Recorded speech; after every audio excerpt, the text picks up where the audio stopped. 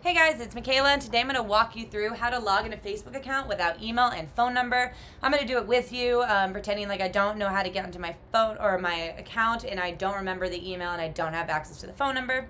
But before we get into it, I do suggest that if it's a email address that you know, but you just don't remember the password to that email address, I recommend going into that email, go to Gmail, go to Yahoo, and try to recover your password that way, because this would make it so much easier to get back in, because they do require to send a verification code to you. So if you don't have that ability to gain access to that, it's going to be quite hard to get your account back. So yeah, if you have an email address, you remember what it is, you just don't know the password, go ahead and try to troubleshoot with that first before you jump in to trying to recover your password in your account.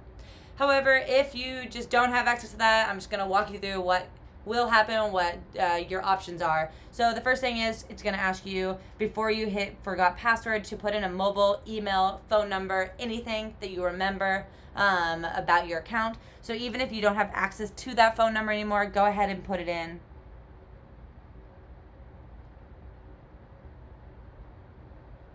And then scroll down and hit forgot password.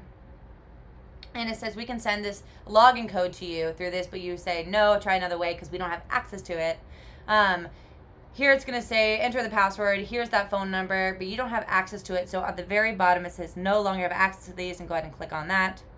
And then it's going to give you this option or this message saying that basically this is not a recognized device that logs into this account. If you do go to your iPad or your laptop or your phone that you usually log in with, then you have a better chance of getting onto your account, because it can verify that this device is always logging in on this phone, so it must be them. But if you cannot do that, and you cannot have access to that phone or to that laptop, and you still have no access to this, then you're kind of out of options here.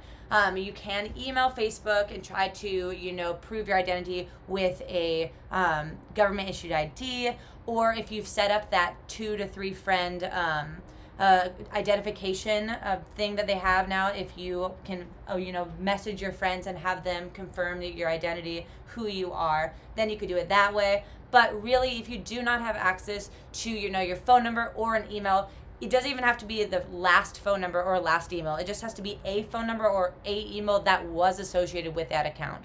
So go ahead and troubleshoot those. Go ahead and try to reset that email account password so you can get back on there and get the verification code. Otherwise, you really can't get back into your account.